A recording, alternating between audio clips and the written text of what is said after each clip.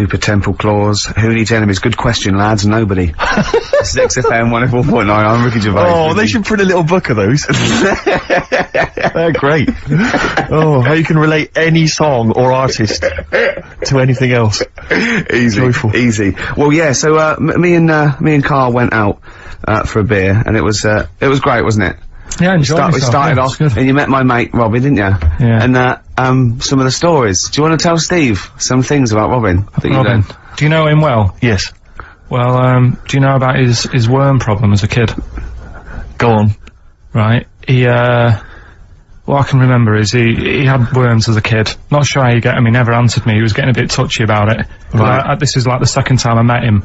I think he was a bit annoyed that Ricky told me about his problem. What now, straight away, you not being there, instinctively, what do you think went on with this story about worms? My suspicion is rather like when you told a group of people that Robin had once suckled milk from a cow's udder. Yeah. Did he mention that as well? Yeah. Yeah. My suspicion is that, like the cow story, the worm story is not true.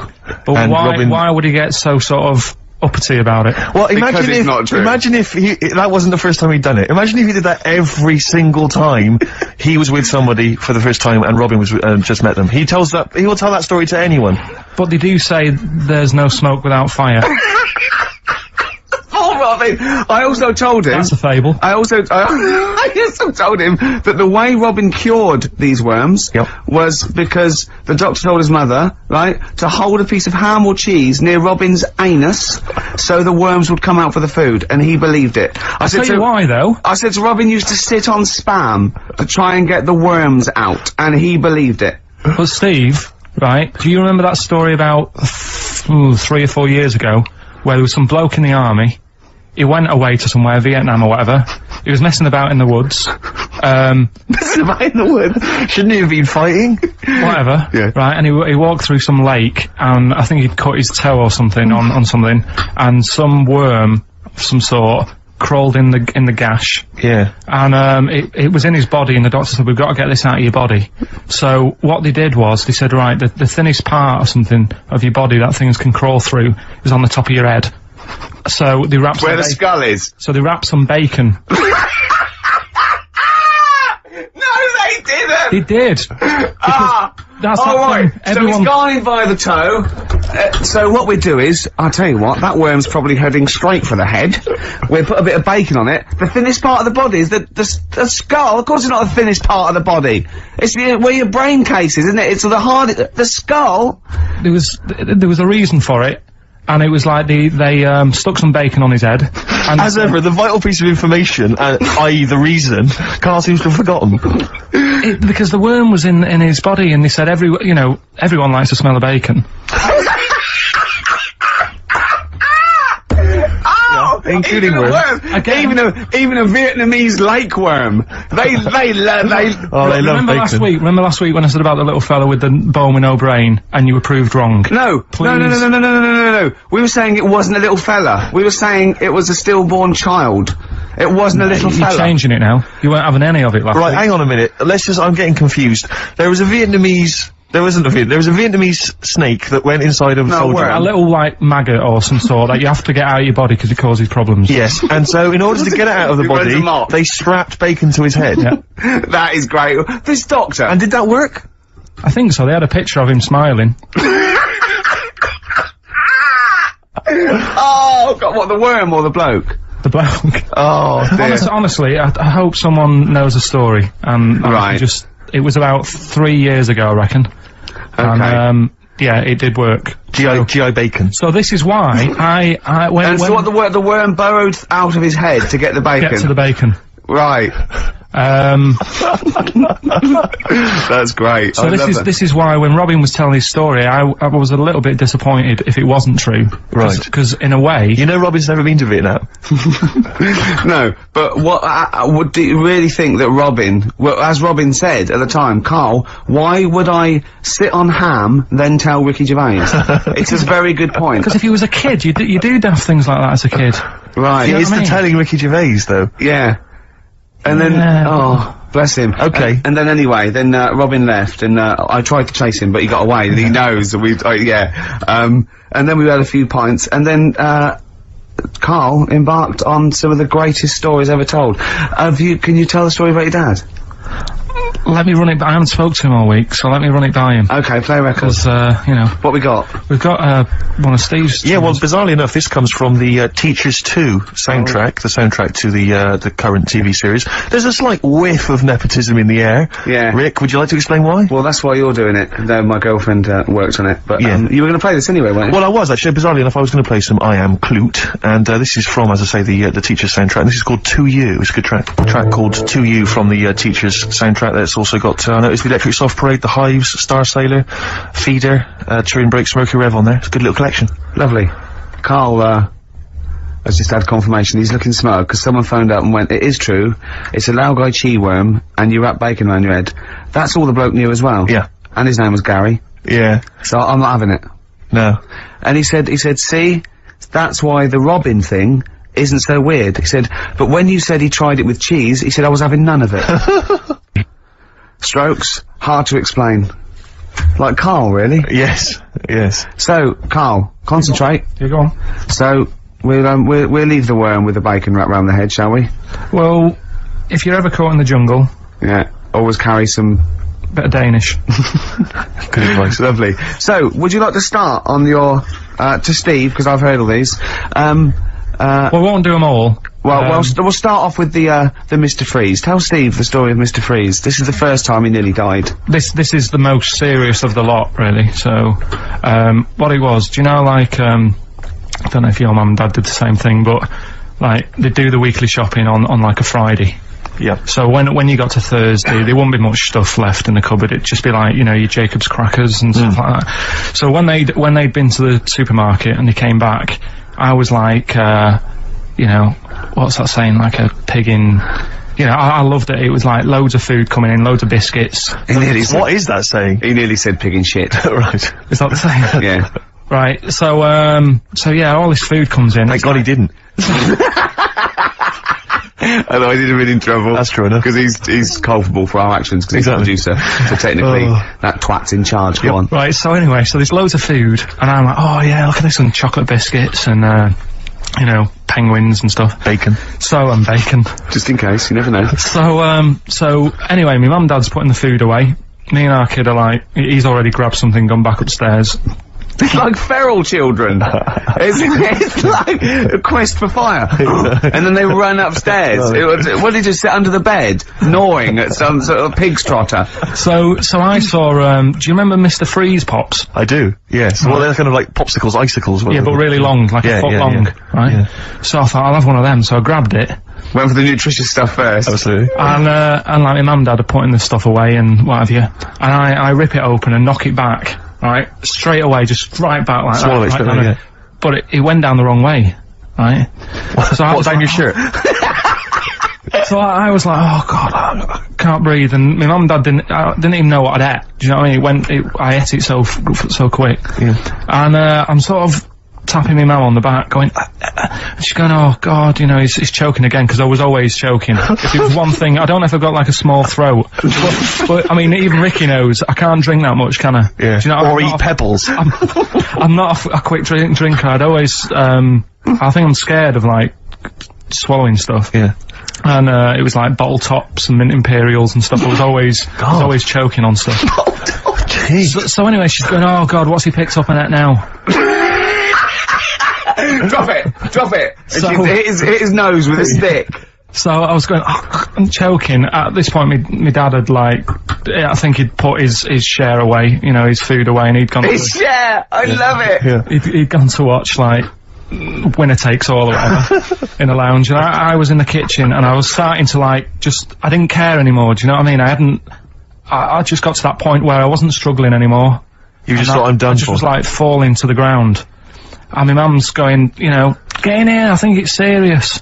And my dad comes in and sort of starts shouting at me, saying that's what you get for being greedy. He didn't even know what I'd eaten. Well, it was the moment to teach you a lesson, certainly. So he's there like that, and my mum's going, oh, look at him, and my lips were going purple, and my eyes were rolling into the back of my head. You look like Marilyn Manson. And, so anyway, she grabbed me from behind and did that fireman thing. The Heimlich manoeuvre. Yeah. And, you know, winded me. And it came up, and I was alright. What, the whole popsicle came flying back out? You see, that's what I don't understand. Because there was nothing there. No, just a little bit. No, it swells up, doesn't it? Because it irritated it. So it went down your sort of like your epiglottis. It went down the wrong way, like it went into your air canal instead of your throat, and it sort of spasms, and that's the fear. You just got to calm it down and relax. So in time, I would have been alright. Yeah, anyway. you don't. Well, no, you might have. So that's so that's hang on, one. But the weird thing is, like for like 3 days after that, I felt like a sort of special person. I went to school. I'm saying nothing. I did full days. A special needs person. Yeah. I went to school the next 3 days after that. I didn't like wag it or anything. I did full days. I love that. 3 days, turn over a leaf. Yeah, exactly. After 3 days, you thought, screw it. Yeah, did a quick history exam. But have you ever had that where you've like felt like I've been given another chance here? Right, next one. That's popsicle. That's popsicle hell. We'll call that. Right, next one. Which one's the next one? Oh, what about your paper round? Right. Can I ask very quickly? Did your life flash before your eyes, like they say it did? No, I just sort of went really calm and like, I'm ready for this now. Right. I wasn't bothered, do you know what I mean? You had no regrets? No. It was weird. Just really weird. Yeah. But anyway, the paper round one. Paper round, I'd still say it's the best job I've ever had. And he means it! No, I really enjoyed it. It's like, you know, you don't have to work with anyone else, right? So you make your own rules. Just think of that. You know, you sort of You're spreading information to people, vital information. Giving a service, and no one else is around, you know, you can just do what you want and think about stuff whilst you're cycling around on your bike. It's really good. Yeah. So anyway. Imagine the stuff he's thinking about when he's riding around. I can't.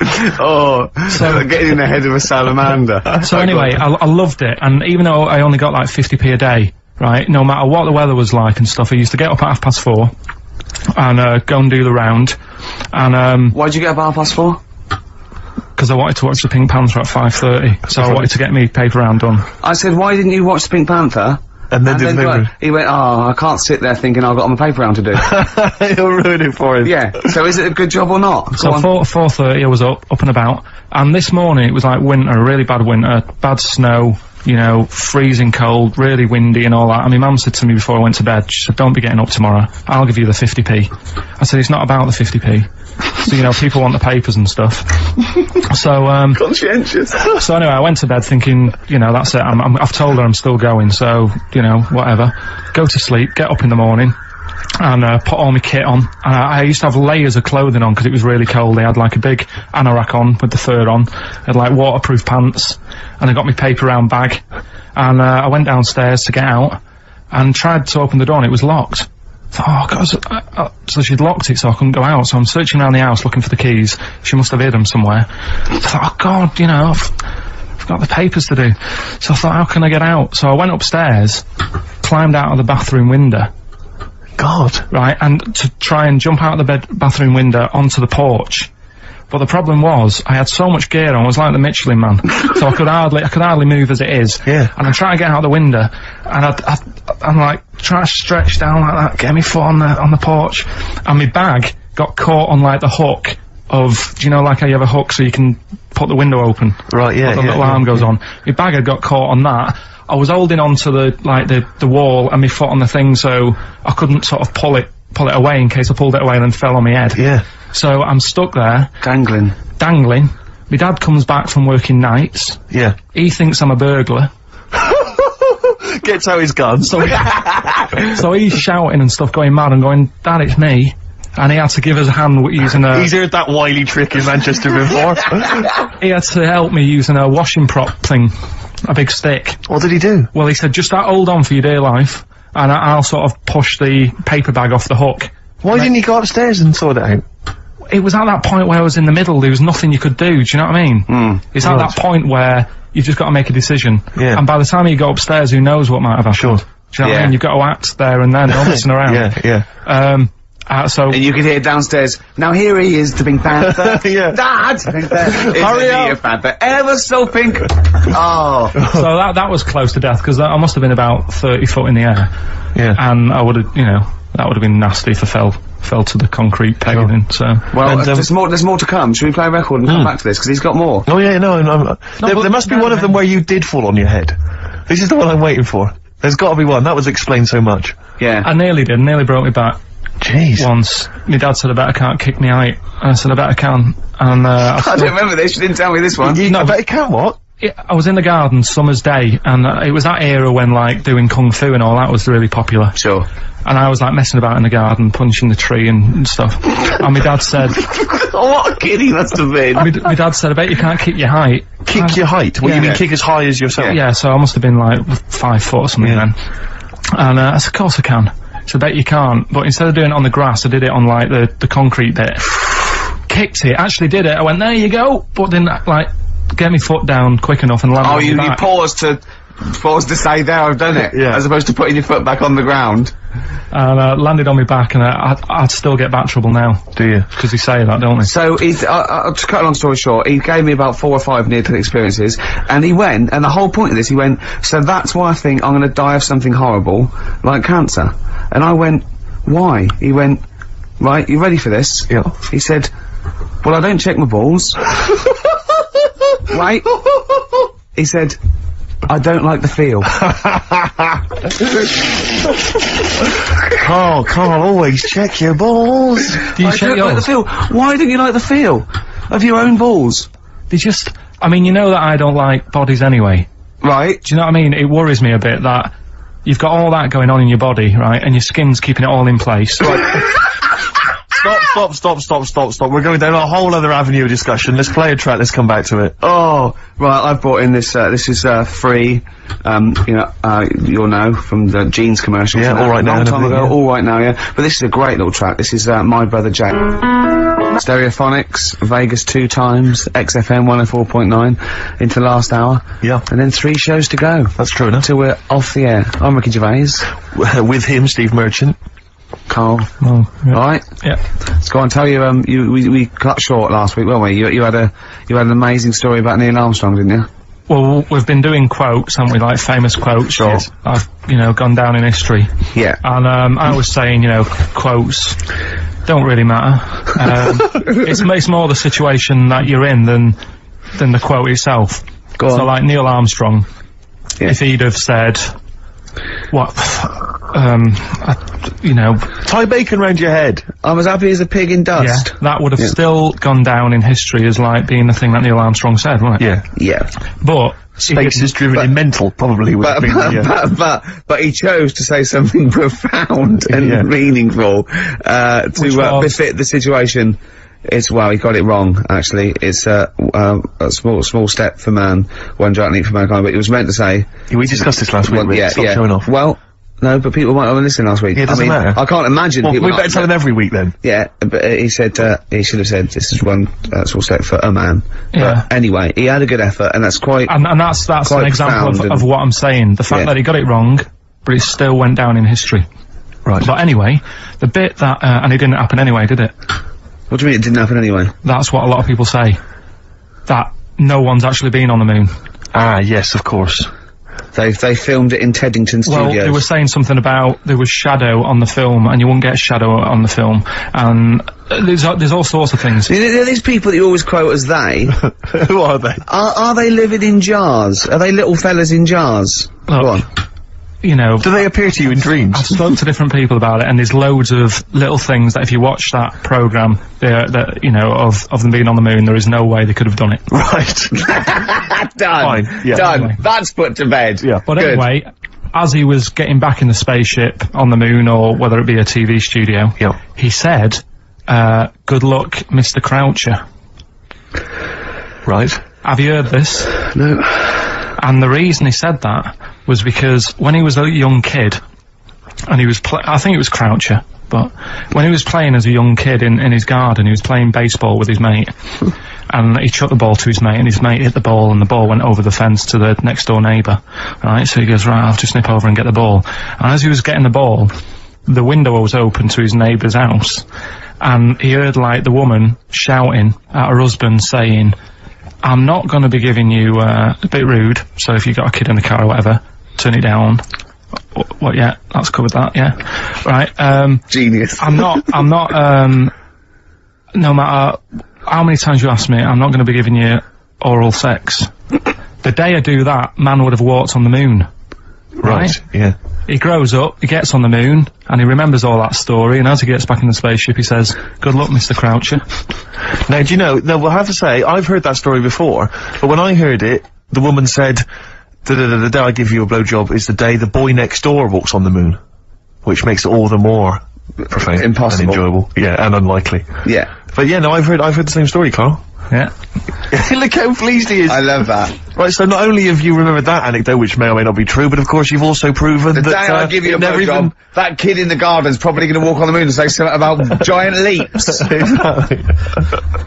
But, yeah, you must have heard the thing that it never actually happened. Yes, we've all heard it. We've all dismissed it as nonsense. And moved on. Yeah. Yeah. And got on with our life. Right, Carl. What? Should we do, White Van Man? Well, you didn't prepare me for that. We better play a track and then I'll I'll fish out the newspaper and stuff. This is a good little, a little bootleg track here from, Meats and Poultry here. They've, mixed, A with, Outcast. Right. Of course, it's great. Is it highly illegal? It is. So people shouldn't rush to their tape machines now and press play and Okay, so record. whatever you do, don't record this now if you're recording it. Hold on, don't say anything. Well, that bootleg's going under the name of, Nothing, Miss Jackson, I think, by, Meats and Poultry. So there you go. I do love these bootleg things because they're so pointless, but they're so enjoyable. Yeah, it's great. It's fun to do. Yeah, exactly. they're really good they're fun. great. But, not as much fun as White Van, Carl. White Van, Carl, absolutely. Do you want to explain the premise? Well, we take the Sun, ask someone else, and ask Carl. It's as simple as that. That's The Sun have just taken a normal person, we flipped it. We're gonna ask Carl the same questions about the week's news. Yeah, just basically your opinions, Carl, as ever. What do you make of, well, obviously the big news, David Beckham's broken foot? Is this a big concern for you? No, I mean, it's sad, you know, it's sadder for him more than anyone, because, you know, to like, be in the World Cup is like the main thing for him, innit? Yeah. But he's still a young lad, and, I don't think he'll give up. I reckon he'll still turn up. He'll be alright. And, yeah, good luck to the lad. You know I like David, I'm not gonna slag him off. What's words? He says that like he knows him. Like he's popping round for drinks later. Yeah, like we tried to stitch you up. Go on. But, obviously yesterday, was it yesterday? I think maybe Thursday, the Sun printed a big picture of, David's, foot, and encouraged everyone to touch it at midday, because hoping that this would somehow, if we all thought and prayed together, somehow that would help his foot heal. Do you believe in that? No. You got any belief in that? No, you're going down the old, like, Yoragella route, aren't you? Sure. And it's stupid. Yeah. I'm sure, I mean, it's nice effort and everything, it sort of cheers everyone up. Hold on, you believe in ghosts and warlocks and licking toads. Why is that any more stupid than all those things? It's not gonna work, is it? Alright. Fine. It's rubbish. Okay. Okay, what about this then? There's, apparently now available £1.5 million apartments available on an exclusive ship which sails around the world. Yeah, it's like, What do you make of that? it's a huge thing, and you live on it, and it's, I mean, in theory. How big is it? It's mental. you know It's like huge a luxury town liner. centre. Do you know how, like, people said that the Titanic was the biggest ship? Was that only then? They've got Yes. bigger ones now, haven't they? Yeah. A lot bigger. Oil tankers are much bigger, and, yeah. No, but actual Liners are big. Yeah, it was the biggest then, yeah. Because my mum told me that there was one that was that big that it had like rough areas on it.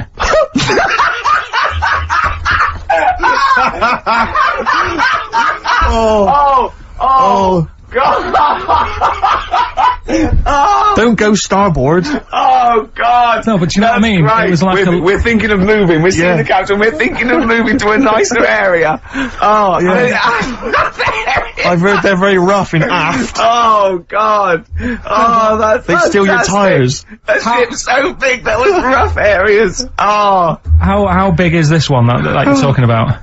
Well, I don't know, it doesn't give me the specifications here, but They're huge. They're huge. In theory, I mean, it's that thing with, it's obviously marketing, but, they're gonna, solve, the, overpopulation crisis where soon we'll all just be floating around the sea, but. Yeah. I can see that, because I mean, think about it, right? I've been talking to Ricky about it.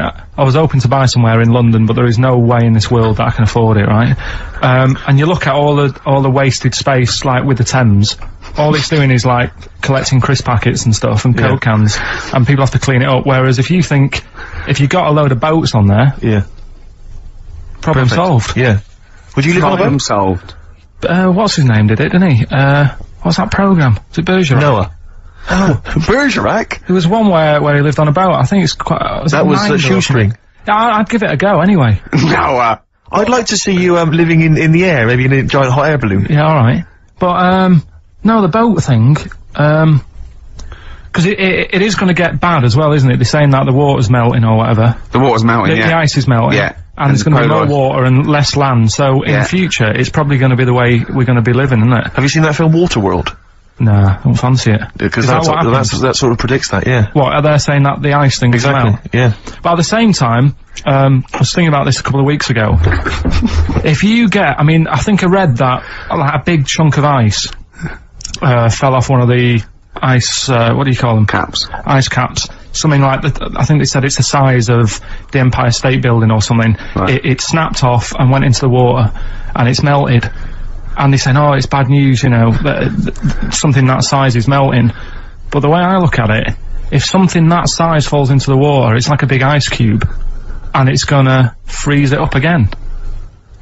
You with me? Not really, Carl. Go on. Right, you get a giant ice cube, the size of the Empire State Building, stick it in the water, it's gonna make, it's gonna stick back on again, isn't it? Well, no, only if it freezes up again. Yeah, well, it will freeze up. The water's going to get cold again because you've just put a giant ice cube in the water. So when you put an ice cube in a drink, the drink doesn't freeze, does it? No, the ice melts. If you put one the size of an Empire State Building in your glass of Jack Daniels, it's going to make it freezing. It's not going in a glass of Jack Daniels, it's going in the ocean. I know, but I'm using my fables. Imagine a world. Use your brain instead.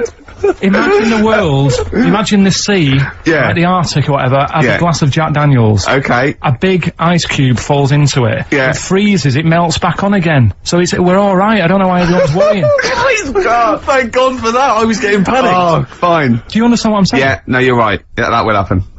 Should we play some more music and then come back to what? Yeah, this is better than ever. This is dynamite this week. 9 in there on XFM 104.9. We're doing White Van. Carl, got another one there? Well, it's just your thoughts really on the Queen Mum's very British send-off that she was given this week. Yeah. What do you make of all those people queuing up to see her? Did you think that was incredible? Right. Well, we said last week, you know, there was I don't quite understand why there was so many people there, who were, like, getting really upset. Do you know what I mean? Really upset. Crying and stuff, and you know, you can lose someone who's like related to you, and you don't cry like that. You sort of sit there and you think back to what you did with them and stuff, and then that's it. But the queue thing, wasn't it like miles long and stuff? Yeah, it was. Yeah. Right, I was sat watching this with 12 hours queuing. Yeah. It never got to 12 hours. It did, but that was the estimated time. No, but how long is a queue when they're just like, you know, walking along? Think how far you can sort of like, you know, stagger in 12 hours. Incredible. It's been ridiculous. Yeah. But, again, you know, if they want to do that, it's their time and that, innit? And it was at the weekend, so they could have, it's not as if they got out of work to do it. No. You know what I mean? They used their own time, so good on them. But I thought, right, what they could have done, remember when I studied Che Guevara? Yep. Yeah. Right? And don't be offended by this, it was just an idea, because they did it with Che Guevara. Remember when they cut him up? Yes, they cut him up, yeah. What was the reason for cutting him up? Well, they cut up Che in order to try and, you told us that they were going to send bits of his body to Fidel Castro and various other people, wasn't that right? As a warning, wasn't it, though, to all the people, like, one to... Yeah, my understanding was that they cut him up in order to, so they could bury him in different places, so that there'd be no shrine, there'd be not one place that you could go to in order to make him into a martyr. A little bit like that. I've like... I can vaguely see where this is going. 6 queues, and it's like, number 1, you can, you know, go and pay respect to her head, or whatever. Oh, God. No, but I just was thinking the way of speeding it up. I'm not having a go, I'm not, because they haven't done it, so it doesn't matter. God. But they did it with Che Guevara. Yeah. Everybody would have felt like they've got close to her, and it would have speeded it up. No, I mean, but I can understand. Can I just say that genuinely, Carl is not being disrespectful here. This is his best idea to cut down the queues. So don't phone in. He's not suggesting we should have done this. He genuinely is. But I mean, he's not doing it to be nasty or wacky or you know. He thinks this is a good idea. So can I just throw a thought at Che Guevara, who was like a powerful man, he did a lot for the world and what have you. Yeah. And are you aware that I feel slightly responsible for this, because have you heard of the quote, a little knowledge is a dangerous thing? Yeah. Okay. Steve, next one? No, just a very quick question. I can understand those that have queued for 12 hours to see the head. I'd be a little bit annoyed if I got there to find a toe. I'll tell you what, though. I'll tell you what they could do without chopping her up. They could put about 9 queues, each could see each hip she had. That's true enough. Because she'd had about 9 of them. Yeah. So it'd just be, if you want to see the whole body, it's a 12-hour queue. If you just want to see a couple of the hips. Here's another suggestion for you, I've just thought, right? What? Instead of everyone queuing to see her, why not put her on a trolley and wheel her past everyone else? Running. So Yeah, you could have some students on Rag Week, and they could combine it, like when they're always pushing a bed. You know, they could just run it along the queue. No, that'd be fantastic. That'd be disrespectful. Right, as opposed to the chopping up. So, Sure. Right. but just an idea. Just, I apologise now if anyone's offended. Anyone offended, I'm sorry. But Yeah. Okay, finally, this is more frothy. Liz Hurley lying low, apparently, at Elton John's house to try and avoid the press now that she's had a child. That's a good place to go to avoid the press. Exactly. Yeah, yeah, Elton John's house, yeah. Everyone seems to be friends with Elton John, don't they? Every celebrity's When friends did with... pop into Elton John's house? What, does he run into some sort But of... it was like when Robbie Williams was a drunkard and a drug addict, he went to Elton John's. Yeah, and who's the other fella that went there as well? Was someone to, you know, to recuperate and shoulder the crime? So is he giving out false passports? But I don't know if people have seen his history. He's not the man of, you know, I mean, I know he's cleaned himself up now, but, you know, maybe that's it. Maybe he's got this kind of insight into how to deal with celebrity. Yeah. What do you think? I think it's just genuine mates with him. I think he's just like a friendly I bloke. think she's been doing too much lying low in the first place. That's part of the problem, isn't it? High five, Carl. That was a genuine joke from Carl there. And he's so proud of himself. Look at his little face. Too much lying low. Oh, that was my but I man, agree Carl. with you. Why can't she just go around to her mum and dad's or something rather than Elton John where everyone's looking? Yeah. Yeah. Yeah. That's the point, isn't it? Yeah. So that was good, yeah. Very good, yeah. Right, what music we got? We got, Bit of Flaming Lips. Flaming Lips, excellent. There's the classic Race for the Prize. Should have been a big hit. Just playing that, Rick, for everyone who emails us saying. We get a lot of emails every week, but obviously don't really respond to them because we're very lazy people. But we obviously appreciate it. And I play that particularly for Claire, who's emailed in saying her friend Sarah Prosser would like some Beatles. We're not going to play the Beatles this week, but Sarah apparently loves us more than words can express. More than Carl could express. Absolutely. I'm gonna stop you there, Steve. You don't want an advert. Spread your love on XFM 104.9. I'm Ricky Gervais with me, Steve Mitchell. And now it's Carl's bit. It's the re-education of Carl. He's like Liza Doolittle. And now he's coming to, or Lawnmower Man, if you've seen that film. More like Lawnmower Man, if you've seen the film. You'll know what I mean. And his homework was to just study quotes, really, on happiness and stuff, and general well-being. He's not a big happiness, quote fan, are you, Carl? Not really. So what have you done? You've come up with something, haven't you? Right, yeah, I told you, right? Because a lot of these are just things you say every day. They're nothing special. So what I'm doing... Well, you say them every day. Well, the sort of things you come out with and you don't even think about it, do you know what I mean? Yeah. They're on the TV all the time. People on the radio are saying these sort of little quotes. Sure. And, what I've done is, remember that programme on Channel 4, Faking It? Yeah. Where they got some, like, posh kid to be on a door and all that. What I've done, I've, Imagine if that was the pitch for the show. Dear Channel 4. You're just gonna get a posh kid on a door or something? Yeah, Yours come in, sincerely, Carl. come in. Yeah. TV producer. Yeah, yeah, go on. So, what I've done, this little book of quotes, happiness quotes, I've picked 2 that are real. Okay. And I've made one up. Right? And we've got a guess. And you've got to guess. Okay, then, go on. Well, I'll tell you what, Rick, why don't we, when we've heard them, we won't confer. No. You'll write down yours, A, B, or C, and I'll write down mine, and we'll see how it Okay, works. Carl, off you go. Right, and just because I'm looking at this book, it doesn't mean I'm actually reading. No, I know, Don't worry, we're clever. No, we know, we can't see yet. Like, call my bluff. Yeah, go on Okay. Nothing is worth more than this day. then. Okay. Yeah. Yeah? Alright. Yeah. The way I see it,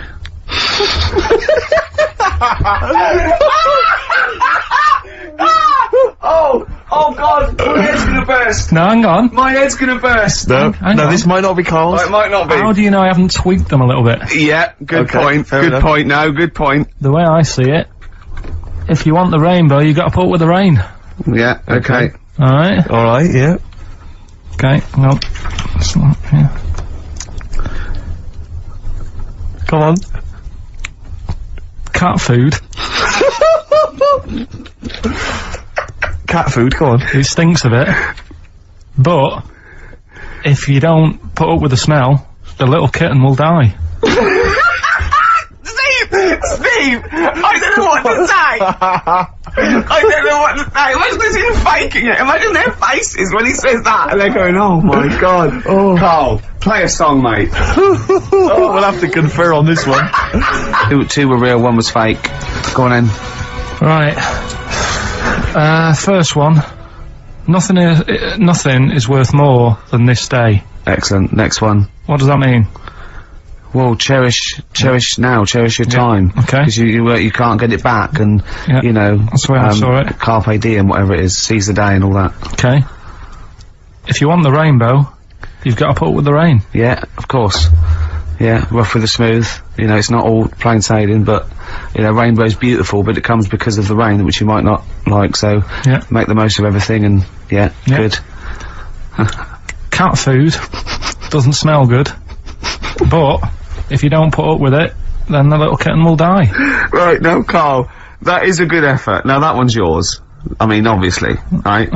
Right, no, but it's a good effort, right? I mean, it slipped seamlessly into the others. Yeah. I don't think it didn't. No, but it's good. I mean, we knew it was that one, but, what I will say is, it's good, but what you don't know, maybe subconsciously, is, I mean, it's very similar to, the putting up with the rain and the rainbow, but that's good. Why do you think that? Well... What does mine mean? Well, even though it smells bad, it's good for something. Right, so see, I didn't look at it like that.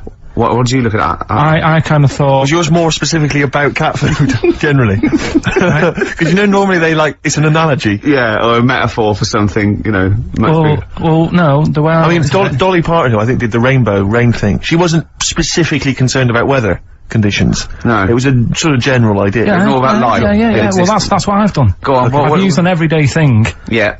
And put it with today's problems, right? Go on. So, like, my girlfriend, she might like to go shopping for clothes. I hate it. Right. But because I love her, I put up with it. Ah, that's nice. Yeah? Yeah. So, you love that little kitten. You can't stand the smell of the stuff you gotta feed it. But because you love it, you go, well, you know, I'll pull with this just for a few minutes, and then I can, like, squeeze its head later, and give it a little... Sorry, can we go back? You know, stroke its head and stuff. Oh, right. Yeah. Sorry, it was a bit of a slip, was it? Squeeze its little head. Yeah. Well, that's just the thing that I do with cats. Put it in a bag and drown it in a lake. I can feed it and then I can throw it against the wall. Exactly. So you didn't see it like that, did you? No, that's very good. So it's about love, is it? It's about putting up with the bad things for something you love. Yeah. Well, that's nice. But Carl, you seem now to be convinced and rather smug that you've tricked us and that you've fooled us and that we didn't understand it. Well, I say that's your fault, not ours. No, it's not, though. I mean, look, that man in Forrest Gump, he was a bit of a nutter. And he came up with the life is a box of chocolates thing. Yeah. Now, if that was in this book, you say, oh yeah, brilliant, you know, good bit of work. But if he was sat here doing the show with you, you'd be taking the mickey out of him. Sometimes I feel he is. No, but, Carl, I could, in fact, if people are out there, we're too lazy, could you write down everything Carl's ever said? Because I think we could publish that. Yeah. He said one today, he saw my, salamander, it's not a euphemism, he saw my salamander and it's just sitting there in the tank. Your exotic pet. Yeah, and he's worried about there's not being a lid on, and he said, I went, what are we worried about? He said, wow. He said it sits there for 24 hours a day, obviously planning to get out. Well, it's got nothing else on its mind, and it's the daft thing is, he has actually got the lid ripped up a little bit. Like, it's got nothing else to think about. And it'll be looking up there, and it's going to get out. But what's the worst that could happen? What's it thinking? What do you think it's thinking, this salamander? It's got its eye on the DVD player. I could have Ian be down the market. Well... Oh, God. Are they dangerous? Can I just say something? Are they dangerous? I think the salamander's thinking exactly the same things as you. I mean, to look at you, you've got the same expression on your face. You know what I mean? You're dressed in green as well. You've got a little round sort of Hamburglar type head, like the salamander. Very similar. And yet you know, I think, and you bonded with it, didn't you? Yeah, but I probably would have tried to get out, but my little paper round bag would just hang on the corner. Yeah. Listen, can we have more nepotism on the show? I know that we did that earlier with the We haven't got long, have we? We haven't. My housemate, you remember I was working out with him last week to Helen from Big Brother's Dancercise video? That's just frightening. Yeah, we've kind of let that slip a little bit, I've got to be honest. But anyway, he's joined this band. They're called Fujiya and Miyagi. Slightly difficult to pronounce. But anyway, this is a track that I think's been getting some play by Nick Luscombe and John Kennedy on XFM. They got a gig this week at the Pool on Curtin Road. That's 18th of April, Thursday. Let's play it. I've got a fridge freezer for Admission is free, Rick, so I imagine you'll be heading down there.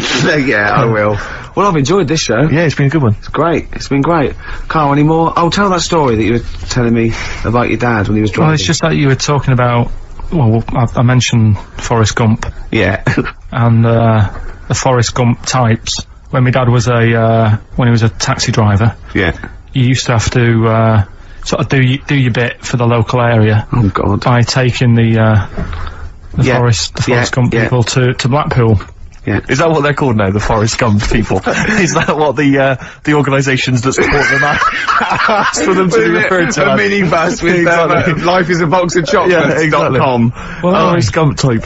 It must be, so you work with these people? The people with learning difficulties. Yeah, and they used to get 5. Coming home must have been a busman's holiday. So he got 5 of them in the cab. Yeah. And they had to go to Blackpool, and 4 of them were really good, you know, behaving themselves, didn't mess about, weren't fighting and stuff, but there was one who was just causing loads of trouble and they couldn't control him. Oh, and what you've got to be able to do with people like that, you don't want them to get stressed out because it's not good for them. It stresses them out, and you could end up with a bit Thanks, Dr. Carl. you could end up with a bit of a riot on your hands. So he thought, I'll nip this one in the bud right now. And he pulled up just on the outskirts of Blackpool, and he took the one out that was causing problems and put it in a wheelie bin. Oh, no. Oh, I'm sorry. I apologise. He did what? Oh, he did it for the good of the others. He put it in a wheelie bin. He was having a good time. He thought it was one of the rides. Can you stop saying it? Him. Yeah.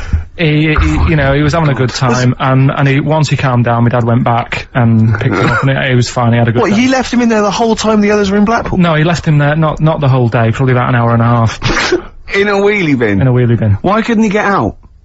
Because, like, his arms were trapped on the thing. One of those, What, he tied him up?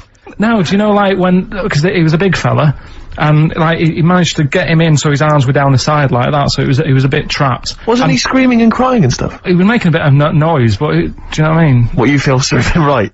Well, but anyway, I didn't really want to talk about it. You just brought it up because of Forrest Gump. Did his, family know about this? Is this the first time they'd have heard about this? He didn't get asked to do it again. Because he had another problem similar to it where he had a little minibus, and it was his job to take a load of old women to the bingo hall, and it was miles away, and he took him there. There's no problem. About 10 old women in a minibus. One of them was causing trouble, so he pulled over it. No, right, so he took him there, everything's fine, he dropped him off, they had a lovely night, right, they had a lovely night, won a bit of cash. Coming back, it's a bit of a late night, and they all started moaning at him, going, I want to be dropped off here, take me there, I want to be dropped off first, I've got to get up early, blah blah, my husband's expecting me, I'm already late, take me here first, take me there.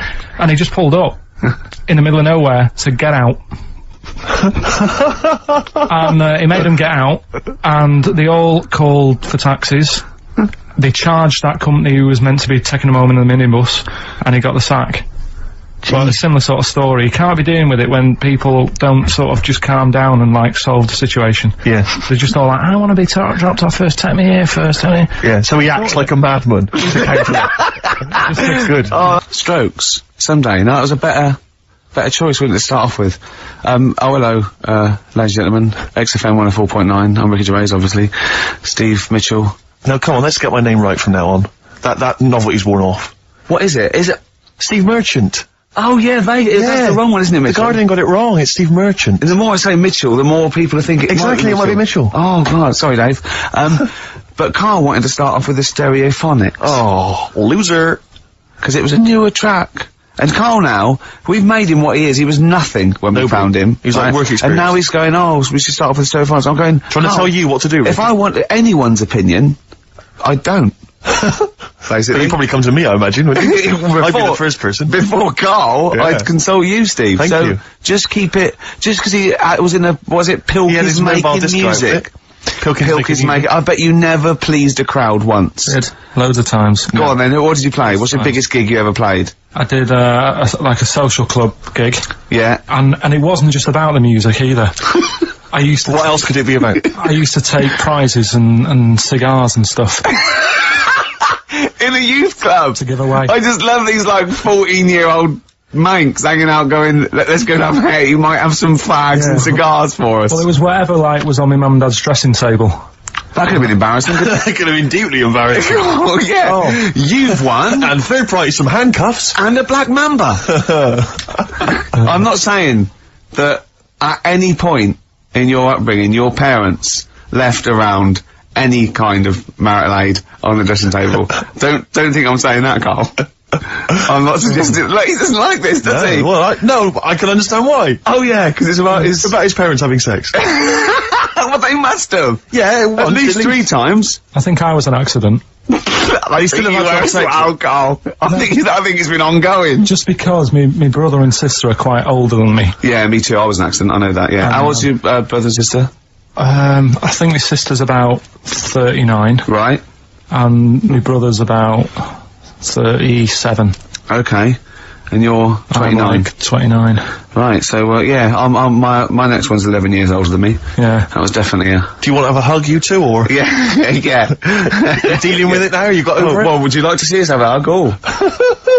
You had a mobile disco as well. You're having a laugh, aren't you? Every single gig I did, it's dynamite. The people loved it. It was storming. What was it called? I ran it from about the age of 14 to 18. What was it called? Was it called in The name of our mobile disco? Yeah. It had 2 names in its lifetime. Yeah. It started its life as, bear with it, Go on. the rock and roll DJs. Oh my god. The rock and roll D's, that's the worst. I mean, that's the worst. Yeah. That's the most appalling. But then it became pretty bad after that, when it became the Fantasy Island Roadshow. Why? I don't know. Because everyone up to you looked like Tattoo. Partly that, and because I liked the programme Fantasy Island. Why did you like the programme Fantasy Island? Well, it was about love on an island. It wasn't. It was about a midget on an island. No, the midget was a minor character about people going to find It's love a and minor romance. character. You obviously switched off once the midget had gone off and said, there's the plane. Oh, that's that then. Your parents went, that's over then. It's only 5 minutes long. Yeah, well, it's... Let's watch that fantasy midget. Yeah. What happened then? Because didn't they acted out their fantasies on an Well, island? people would pay to go to the island, to live out their own romantic fantasies, and invariably that's what Was it happened always each week. romantic? It was always about getting Yeah, off it was with a kind you? of love island, yeah. Was it? Well, no, not always. Sometimes they might be... Maybe I didn't watch the whole one. Maybe I did just see him like smack a you little probably did. tattoo around the head. I think you just saw the trailer. Oh really? But, so what did I sort of go? I've always wanted to have someone in. Well, no, it might be something like, I've always wanted to sort of, live out, being a gunslinger in a Wild West frontier town, so you might kind of create that But fantasy. what's that got to do with? Well, love? invariably would find love, or he'd sort out some emotional problem he had. It was much more a spiritual, emotional journey than So, it was but about little midgets running around. But was it like, I'd like to be a cowboy and, like Remember the Shag? Yeah, it was like and while Jim will I'm fix there- it. Like those letters you wrote to Jim will fix it. I'd like to be 5-star, and if something happens, so be it. Well, But no, I have to just say once though, this is my DJing credentials. I was once playing, music at a Scout Jamboree. Yeah. When I was about 17, Big 16, gig then, 17. big Big gig. gig. There was 1,000 scouts there. Yeah. Right, Yeah. and I tell you this, we were playing on stuff, they were loving it, they were dancing, it was in a big marquee. Right. I slapped on Smells Like Teen Spirit. Yeah. Right? They went mad. They went mad for it. They were moshing. They were climbing up the poles. The organisers were going, switch that off. Right? They're going crazy. And I was there going, no, that's what they like. I'm going to do it. It was like Footloose. It was unbelievable. It was just like Footloose. Then I came in with Raging Against the Machine, Killing in the Name of. The place You went were- wild. Yeah. And they were trying to get me off the decks. It was like Bill Grundy interviewing the Sex Pistols. And then when the head of everybody had you killed, Exactly. like there was some sort of mafia thing, it was all hushed up, that the scouts went there one night with all candles and they stood by a grave, and that was the end of the film. It was a film, I assume. No, this genuinely happened. I assume this didn't really happen. Yes, it did. I swear to God, I was playing Smells Like Teen Spirit, and it went wild, and the organisers were going, switch that off, they're going crazy, and I was going, no, it's what they want. Could I say something? It was brilliant. That to me, I've known you for about 4 years, Yeah. and I've heard all those things. That must be the highlight of your life. Unbelievably so, yeah. You've never had anything that good or exciting since, have you? One day I hope to sleep with a lady, and hopefully it'll slide into second place. Rock the Casbah. I love the fact you had at least 3 minutes to get that right. I know. Prepare and get that right. I know, but my mouth was full of Maryland cookies. Yeah. You know, last week, this will blow your mind. He came in, do you know what he'd bought? For himself, about 10 penguins. Who buys penguins still? No. Or wagon wheels. Oh, I've never liked wagon wheels. You've not been a fan? No, but I was sorry about that. It's The Clash and Rock the Casbah. Talking about records, have I told you that time my brother-in-law, he was moving out of his place, and I think moving in with my sister, and I was about like, I don't know, 13, and so he was about, 30, and I moved in, and he brought round all, his records when he was storage to leave them at our house. Right, and he had all these old sort of records, 50s and 60s records, and they put them upstairs, and I was looking through them, and it's just all like Elvis stuff and Beatles stuff, and there was a mate of mine who loved Elvis, okay, and he had loads of chemicals, he had loads of chemicals, and I was into chemistry, and he said, let's swap me some chemicals for them, so I sort of nicked about 5 Elvis singles, and I got all these chemicals, and then just guilt. What sort of chemicals? Just things like, you know,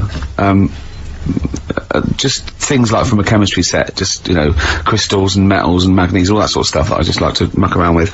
And then the guilt just hit me. I just thought, well, he's gonna notice that. And one night, I just came downstairs and I confessed to my mum, and she went, alright, well, I won't tell him, but you've got to be good. And it's sort of like I was just really, really good for a year. And then have I told you this? No, you haven't. You've just reminded me of something. And then I remember, when I was about 18, my brother was talking about it, and he said, did you ever, play those records I left for you? Brilliant. He told my mum, he said, these are for Ricky. She just didn't tell me. She was sharp, wasn't she? She used opportunism there. Oh, that's genius. And, that was it. That's why I was good. But you've never stolen anything since, have you? No, I don't. Except that spate of shoplifting after that to teach your mum a lesson. yeah. Well, I went round, and arson. No, I did. I just couldn't believe it. It was terrible. I remember, I think all kids go through a phase of shoplifting. Well, and when I was going through it, I used to just little things, just like magic markers and, magazines, Mars bars, that sort of thing. Yeah. And cigars and dildos. And one day, right? Same thing. My mate, Anthony, his mum called up my mum and said, I've got to meet up with you. I've got to have a word with you. And, she said, what about? She said, I don't want to talk about it over the phone. So she goes, oh, right. Well, yeah, come round tonight then. So anyway, my mum sees me, she don't want to be in an awkward position and, like, be a bit embarrassed and what have you. So she sees me and she goes, right, Anthony's mum's coming round. What have you been doing? Yeah. So I go, oh, God. I said, I've been nicking stuff.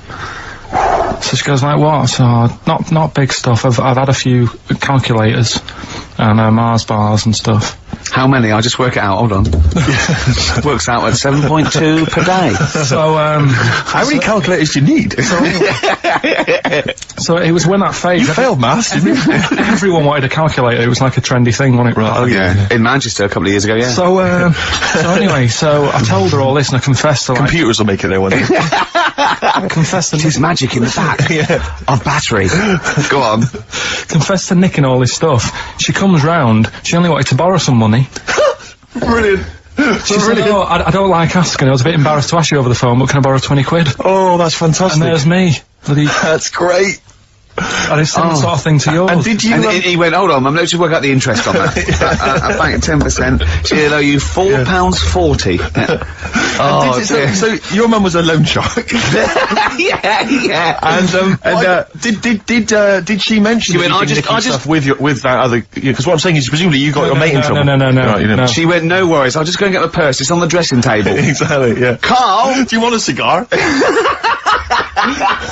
What other things you used to give away at your disco then that you'd find on the dressing table? You used to go into your parents' room and go, what can I give away tonight? It was stuff like cigars. Yeah. I'd like cigars. Yeah. I had a pair of tights. What do you mean? Unopened. You know, you get them in like a long... Who did you give that to? Just whoever did the prize. It was stuff like, you know, we did like a little raffle. Just imagine Carl going there just for a pair of going joyriding this week. Pretty Polly, sheer. Exactly. Yeah, he's doing a bank job this week. Exactly, that's what it was used for, yeah. Just little bits of, you know, unopened makeup, just stuff like that. And did their parents not notice? Well, no, because it's stuff that you're not that bothered about. And if a telly went missing, they'd notice it. They would, wouldn't they? They'd be staring at a wall for 3 days. But a pair of tights and a cigar and that, got away with it. Yeah. But it's funny as well, because like, you had 2 names, I just, like, remembered. I started off as, Dazzling Darren's Disco, just because the first lights I could afford belonged to someone who had their name put in lights. Right. So I went along with that name to pretend you were called Darren. That's lovely. That's great. Is it worth it? Brilliant. And then it went on to Pilkins making music. Yeah. That's great. Anyway, should we have some more music? Cause, Yeah, we've been waiting for What are you going to play, Carl? We've got the Cooper Temple Claws lined up. Brilliant. Yes, Steve Merchant here. Merchant. Steve Merchant. Yeah. Okay, don't keep saying it. And Carl, obviously, Now Stop fiddling, Carl. We've been digging around in Carl's office, haven't we? As ever, Rick. He's a little bit nervous about this. Well, but he doesn't need to be. I don't think he is. You just need to trust us, Carl. Just trust us. Trust us with the music. Trust us with the speech output. Trust us with That's easy for me to say. But I'm conscious, Rick, that sometimes perhaps we're a little ill-prepared on the show, and I just wanted to make sure that we were sort of keeping ourselves abreast of developments, changes at the station, policy. You said breast. Thanks. Policies particularly, and I was lucky enough just to stumble across this, and I feel that actually a couple of weeks back we were a little ill-prepared because we hadn't read this. Yeah. This is the XFM information. It's the guidelines, if you will. Sure. On how to react to deaths, disasters, and other news emergencies. Yeah, and there's very important ones, like a royal death, there's like, Well, there's certain criteria. I mean, obviously, the general guidelines state that occasionally something will happen in the world that prompts XFM to break away from the normal programming and react to our audience's feelings of shock or grief. As broadcasters, we have a duty to think carefully They're not talking about our show there, are they? They're talking about something happening No, there. all shows. I mean, no, like people being caused grief, just Carl's on the air. Right. You mean like, I mean a bigger event. A royal dying. A royal dying or some kind of, major disaster. Sure. We should be able to tailor our output to show that we feel the same way as the audience in these times of trouble. No, definitely. That would never involve the station shutting down completely, Rick. No. I want to reassure you of that now. And it would never involve playing classical music or stopping all speech content. Sure. Because they put that in there because a lot of stations, that's exactly what they do. Exactly. But, XFM have deemed it, that we don't have to go completely down the line there. We have to do it in our own little way. People need company at times like this. Yeah. And should be able to look to us for both factual information and emotional reaction. Sure. We simply have to change our tone and our playlist to show that we're all feeling the same thing. Right. Be it, oh my god, I can't believe this is happening, or, well, it's pretty sad, but she was 101 after all. And that's actually in that document, That's what it actually says in the general guidelines. That's as they are stated. If you should hear about the death of a major royal, this is information that... You're actually reading this, by the way, Yeah, I'm reading this out. What you should do is say nothing about this on air under any circumstances. Drop all the ads and promos from your schedule. And if Chris Smith, the news guy, is in the building, get him in the studio immediately. Yeah. That's what it says, Carl. Yeah. If Smitty is, I don't care where he is, I don't care if he's on holiday. Let's phone him up now and tell him someone's died. To see how he would react. Get him down here. See how long it takes him to get down here. Where does Smitty live? Because I know where he lives. He lives in a cave and he slides down a pole. And he gets into a car. His butler is up there and he sorts things out. I suppose the approach there is that only Chris can deliver this tragic news. Yeah. If it was you or I. Yeah, it wouldn't have the same. Do you remember the XFM, as it first started, it launched the day after, Princess Diana died? I know. And I'd never done radio before. I was nervous enough. And it was launched, and it was, Was it the first night? Because what I've forgotten, actually, until you mentioned that then, is of course you used to host your own phone-in show. God. I'd forgotten all about that. Yeah. Oh man, I gave that up after a week because it was just too stressful. I have never seen a man so petrified. I know. He spent all his time preventing people getting through on the phone lines.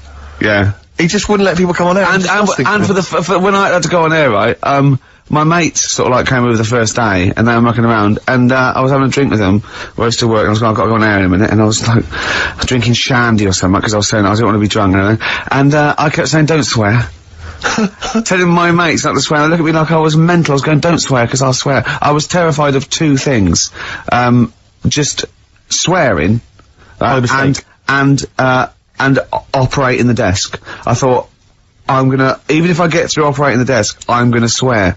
And it just, it was awful. Didn't you spill coffee over the machine and then go, oh shit? on your first link? I can't remember. But I know it wasn't a triumph. No, I started off with I was really like the music, and I started off with a classical piece by a bloke called Kuntz, who's a German composer. Brilliant. So I knew it was okay. You're then. off. You're I was off. Yeah. But and so how did it go then? Because I remember it was appalling.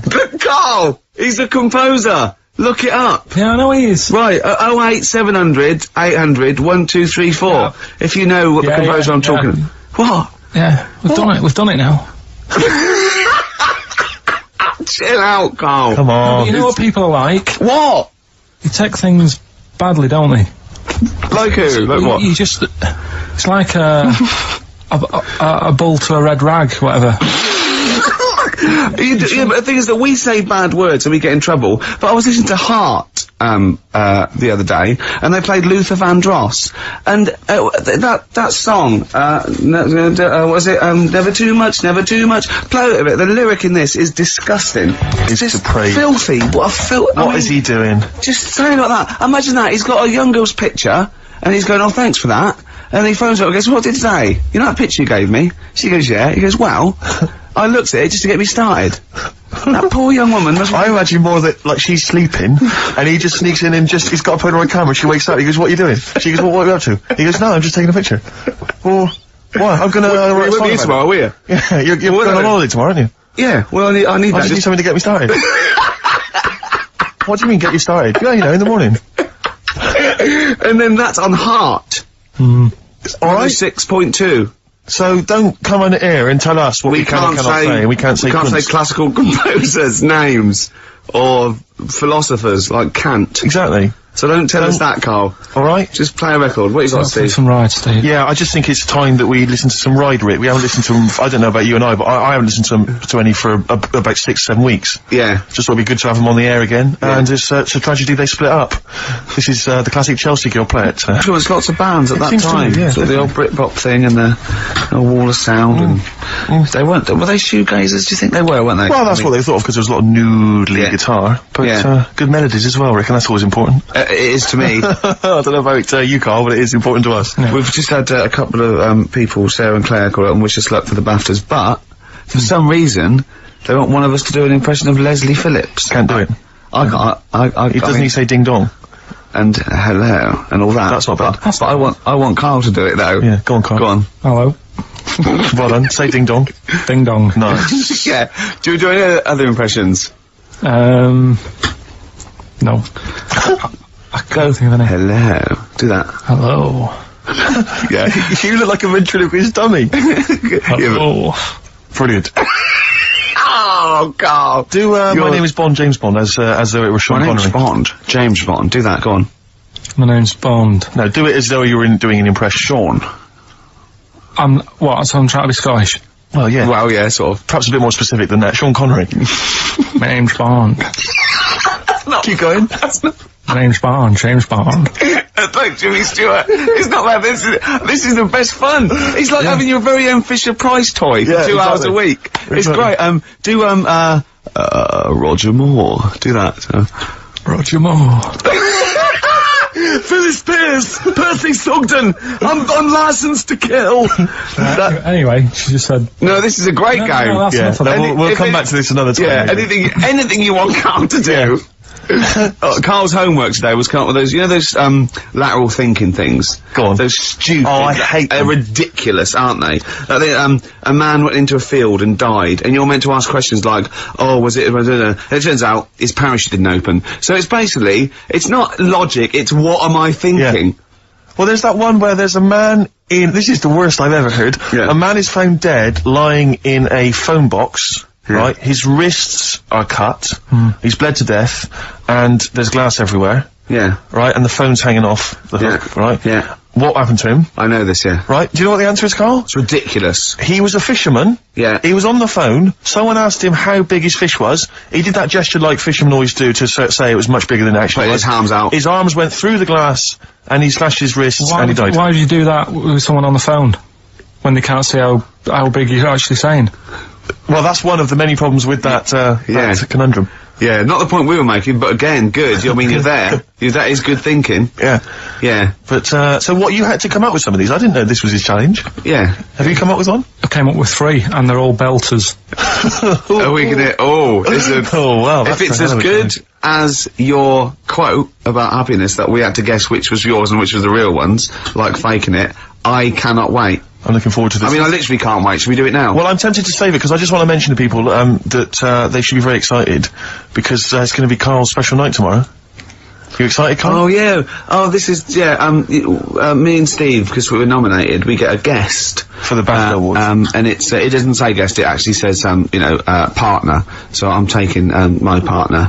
And, Steve's taking Karl. Yeah. But what Karl doesn't realise is, you will have to pretend you're his partner, otherwise you wouldn't be able to have to hold hands when we go on the red carpet. Is this really your partner? It's not just a guest.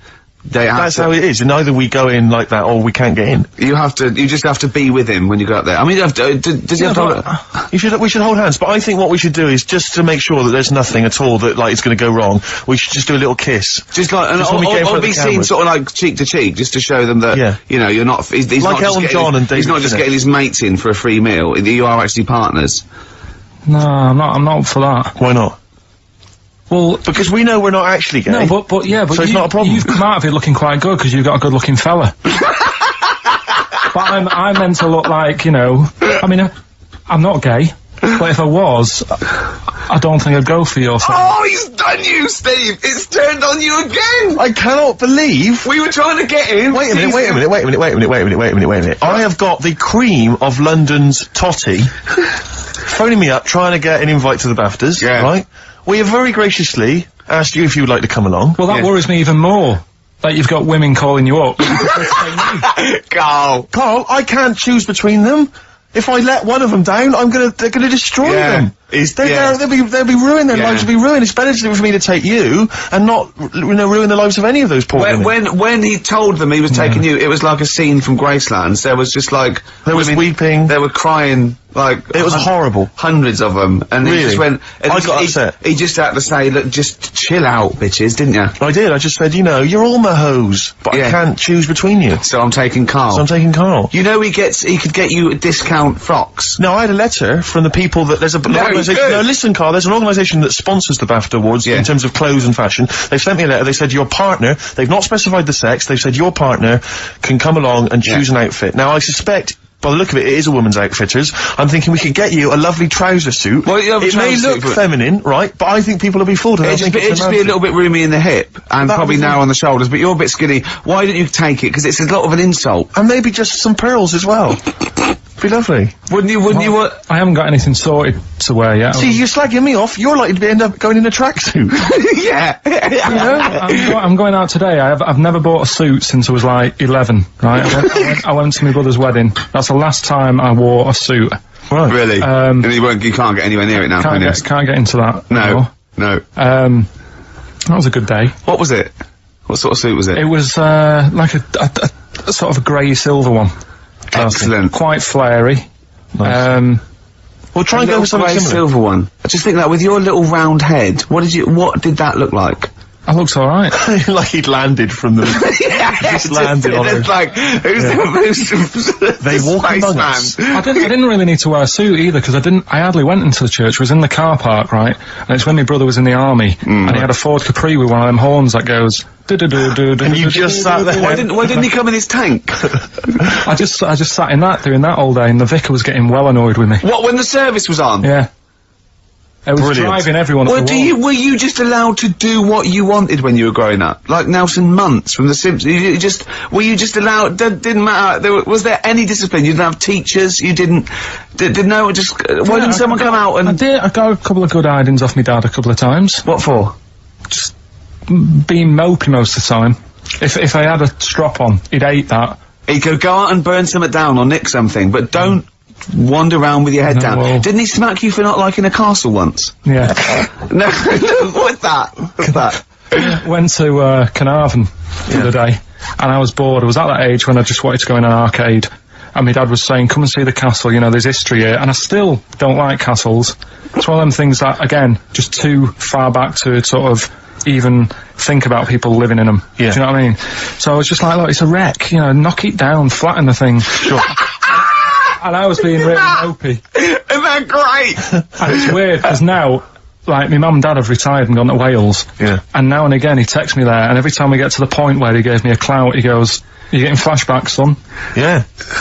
Well, it's a sobering lesson for you. Yeah. You're not on the British Heritage Committee anymore, are you? This is the National Trust land. Tarmac it. The biggest car park in Britain, for Christ's sake. So look, you're looking forward to the awards, are you, tomorrow? You better say yes, because otherwise... No, it'll be alright. I mean, I've told a couple of people and they got like, God, you're dead lucky. Yeah. You know, in a way. Oh, they're dead lucky. It's like Santa's coming, isn't it? It's, the way people talk to Carl, you're a lucky boy, aren't you? Yeah. Going to the BAFTAs with Steve? It's just a posh raffle at the end of the day, though, isn't it? Do you know what I mean? In a sense. It's, you know, there's gonna be some... They give away some tights and cigars. Yeah, exactly, yeah. It's Chris Tower and goes, I went into my parents' house, I found these just lying around. Oh, but winners and losers, and, but and what food. Well, quite, yeah, but what is exciting, surely, is the razzmatazz and the, brushing shoulders with the rich and famous. I'm not into that. You're not? No. I don't feel you're going to appreciate this like we thought It's you would. weird, because Suzanne said to me this morning, who would you like to meet there?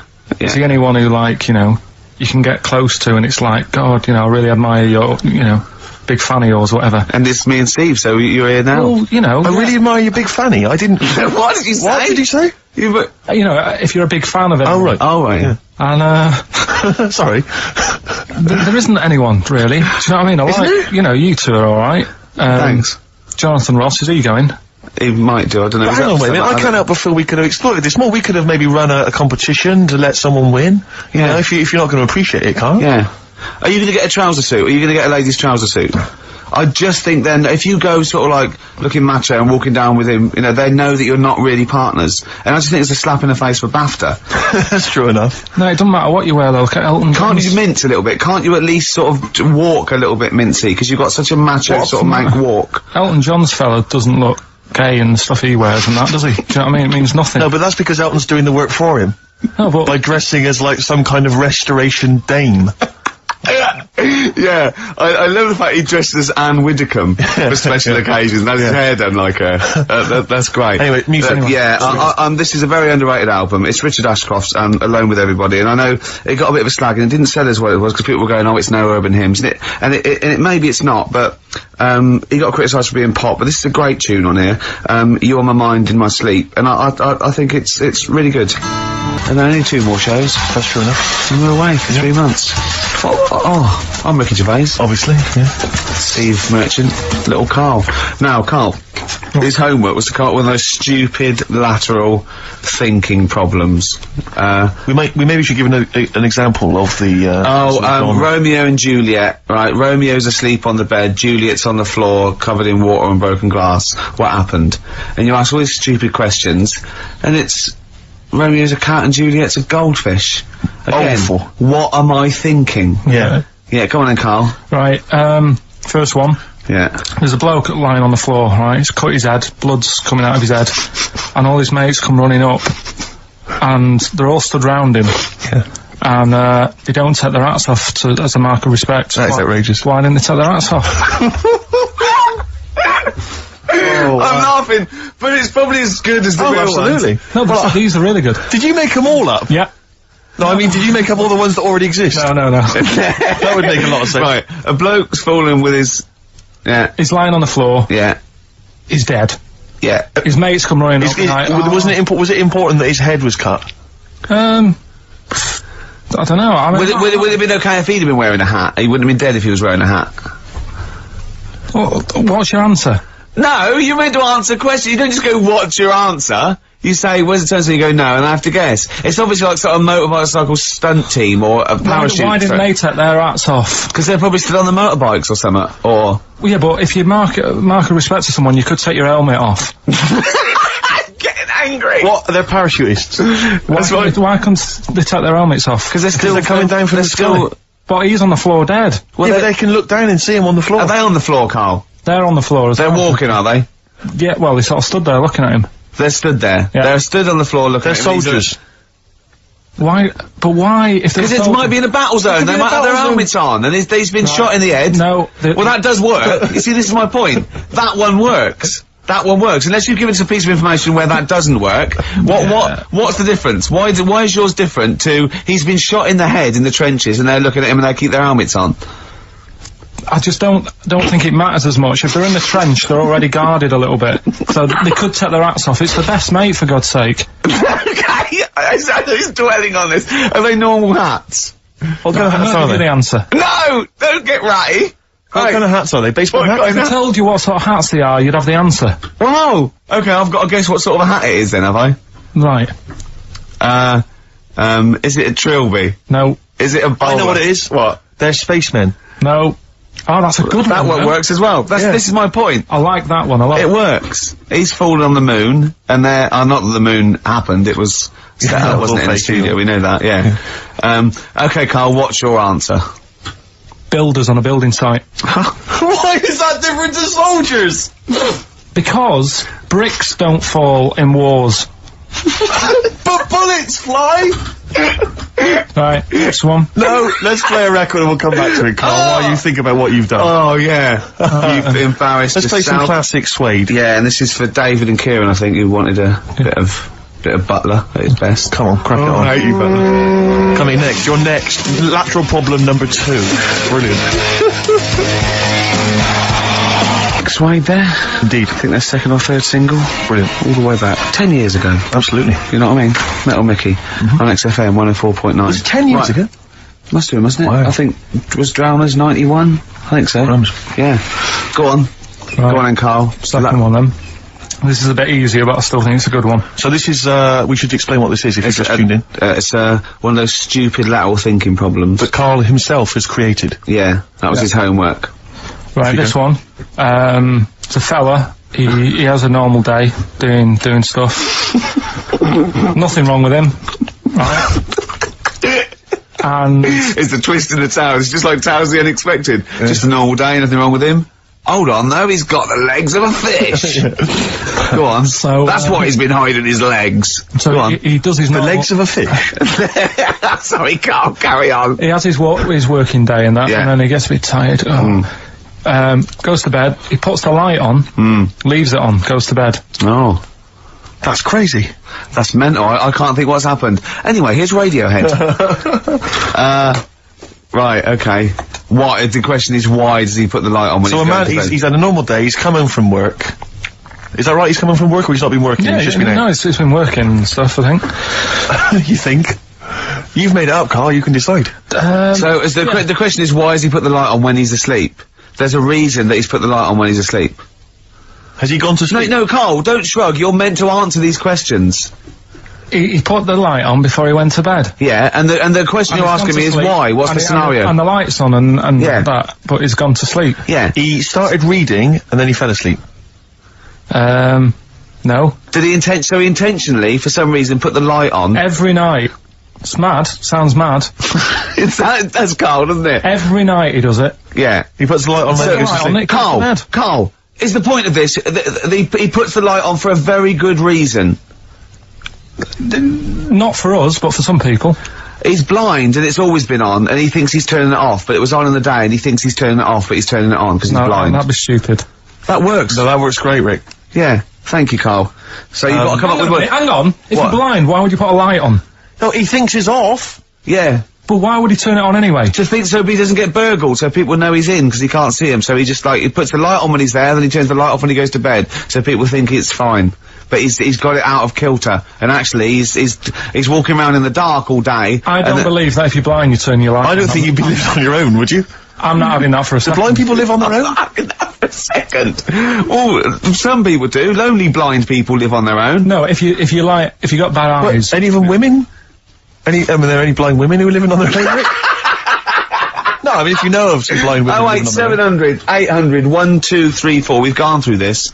If you are a blind woman with no standards and you don't care annoying voices and smell, yeah, then get in touch with you. yeah. I mean, you've got to be within the ages of say 25 to 65. You know, Right. well, call it 75. I see it. You fussy all of a sudden. I know. Yeah, go on. If you were blind, would you live in London? Because someone said yesterday there was one struggling outside in Leicester Square, and I don't understand. If you would, I mean, you know, It might have been a tourist. but why come to London if you're blind? It's the worst place in the world to come if you're blind. To hear the sights. To hear the sights. It's a bit mad, isn't it? Well, they have they do the same job. They have tourist needs like anyone else. Yeah. No, but it sort of stinks, and you go away going, oh, it's not that good. I just thought I thought it was a bit weird. Well, never mind your concern for the partially sighted or sight impaired people coming to London. Get on with this. Yeah. So there he is. Yeah. It's like, oh, a bit tired. Yeah. Just put the light on. Get to bed. Yeah. So he turns the light on and he goes to bed. Yeah. Oh. Should we play a track? He's not sleeping on the job. He's a lighthouse keeper. Well done. Is he a lighthouse That's not it, Carl. He's a lighthouse keeper. Right. Why wasn't the light on all the time? Because it's light in the day. You idiot. Play a record. What? Play a record. You're a buffoon. No, actually, the light isn't on in the day, is it? No, it's not.